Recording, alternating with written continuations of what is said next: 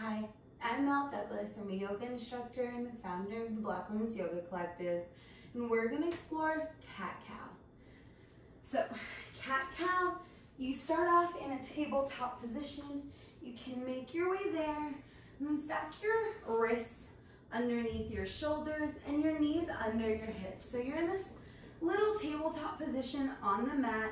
Spread all 10 of your fingers out wide, and then press down through your fingertips and your palms so that your entire hands, both of your entire hands, are nice and engaged. You'll feel your arms start to get stronger and longer as you press down and engage your hands.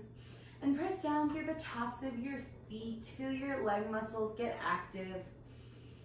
Bring your gaze down between your hands for this neutral tabletop so that you've got a long line of energy from the crown of the head all the way down through the tailbone. So you don't have an arch in your spine just yet, a nice flat back.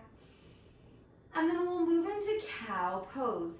Start to drop your belly down towards the mat. You'll feel your tailbone naturally round up towards the sky, and then you'll give it an extra push so it rounds up even further. You'll feel your chest start to open up. Lift your gaze out ahead of you and open your chest towards the front of the room. Keeping the press in your palms and your fingertips. Press down through your hands to feel your arms get nice and strong. Feel your chest open up. Your belly is dropping towards the mat. Your shoulder blades are hugging in towards center, towards your spine. Take a deep breath in here. And then we'll exhale to slowly round our spine up towards the sky. Drop your gaze down towards your knees or maybe your thighs. Let the crown of your head hang heavy, drop down towards the mat. Keep the press in your palms, and you'll feel your shoulder blades start to pull apart away from center. Let your tailbone round down towards the mat, almost like you're tucking it under.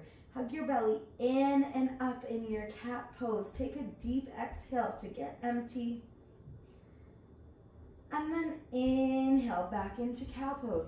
Drop your belly, tailbone lifts, chest opens towards the front of the room. Look ahead. Keeping the press in your palms and the top of your feet consistent. Exhale, spine rounds up, gaze and head drop. Cat pose.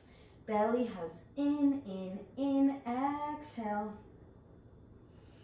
Inhale, cat pose, drop your belly. Your hands, your feet still engaged. Draw your shoulder blades in towards your spine, open up. Exhale, round and curl, cat pose.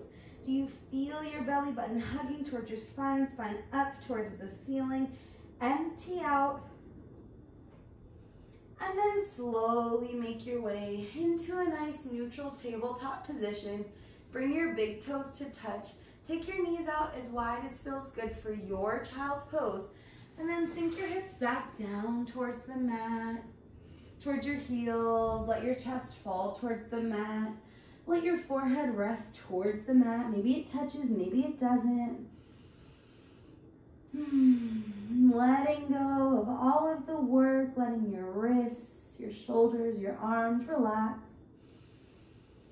Staying in child's pose for as long as feels good to you.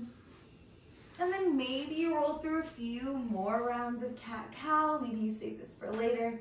Up to you, your choice. Hope you enjoy.